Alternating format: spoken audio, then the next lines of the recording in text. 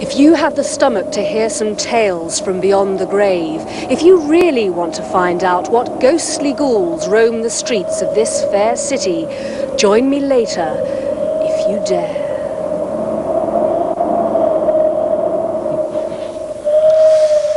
We'll be finding out exactly what Jane's up to a little later. But first, a new guide to the ghosts and ghouls of the Midlands has been published. And it seems the legends of ghostly goings-on abound.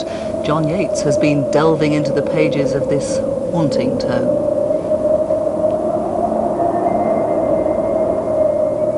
When manager Paul Johnston opens up his 15th century pub restaurant in Shifnal, Shropshire, even though there's nobody there, Hello? he feels somebody is. This building is very spooky indeed. There are reportedly 4 separate ghosts that haunt the building, and in actual fact nobody will stay in the building on their own anymore. And at the Grand Theatre Wolverhampton, staff accept that the dead still walk.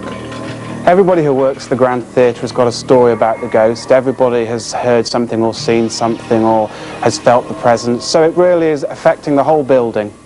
Now all those ghoulies are gathered together in one volume written by a Midland medium who's over there. Well, there are literally hundreds and thousands of ghosts all around the Midlands and the Black Country, and I personally have seen many of them myself. No one's sure of the identity of Naughty Nell's resident spirits. Well, twice now I've gone to turn on the music first thing in the morning, and on each occasion I've heard a voice say, "Oh no." And there was nobody else in the building at all. We used to have a chef who used to live in here at the pub, and he lived on the 3rd floor, and one night he got up in the middle of the night to go to the lavatory, and on his way back, in the room next to him, which was empty, there was a figure standing in the window looking out at the street.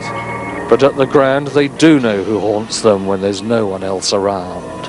Percy Purdy, and he used to be the theatre manager. He had a flat on the upper circle in the accounts office, and he just keeps, the kettle comes on and the machine comes on, and you can get a presence, you know, of coldness around you. I was cleaning here on the dress one day, cleaning the brass, and all of a sudden the doors to the auditorium opened and closed for no reason at all.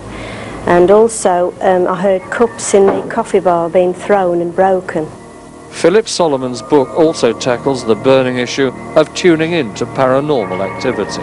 Well, you have to be open-minded to start with, and perhaps place yourself in the right frame of mind, especially when you're relaxed. Places like where we are today, in a pub somewhere where you generally come in and relax, and you're very quiet or exhilarated at times. Those are the sort of places that you will experience the paranormal and ghosts.